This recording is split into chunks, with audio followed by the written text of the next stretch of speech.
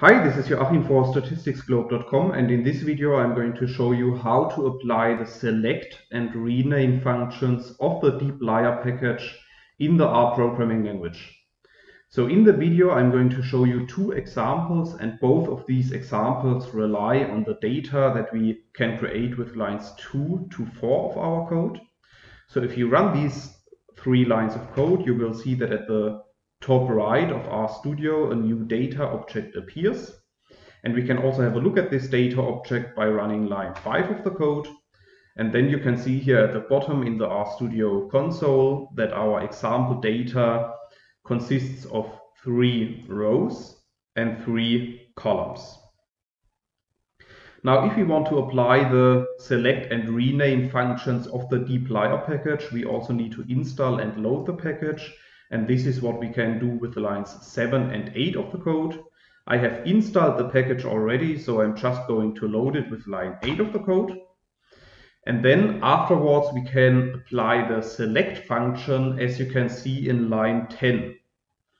So within the select function, we need to specify the name of our data that we want to use. So in this case, our example data frame is called data. Then we have to write a comma. And then afterwards, we need to specify which of the variables we want to extract from our original data. So in this example, I'm going to extract the columns x1 and x3 from our original data frame. So if you run this line of code, you will see that a new data frame appears at the bottom in the RStudio console. And this data frame is a subset of our original data frame, which contains only the columns x1 and x3. Now, the second function I want to show you in this tutorial is the rename function. And the rename function can be used to change the names of certain variables of our data frame.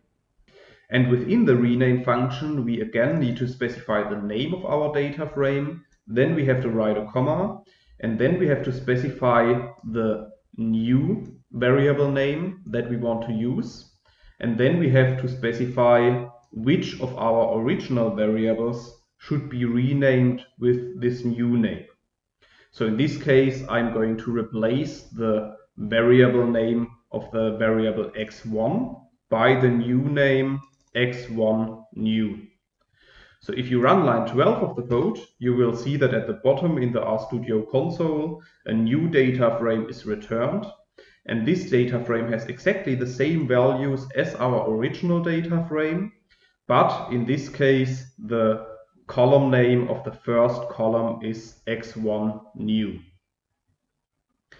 Yeah, so that's basically what I wanted to show you in this video. However, if you want to learn more about the select and rename functions of the dplyr package in R, then you could check out my homepage, statisticsglobe.com, because on the homepage I have recently published a tutorial in which I'm describing the content of this video in some more detail. I will put a link to this tutorial into the description of this video, so you could check it out there. And furthermore, if you have liked the video, I would be very happy if you leave me some feedback in the comments. And don't forget to subscribe to my YouTube channel in order to get notifications in future whenever I'm releasing new R tutorials.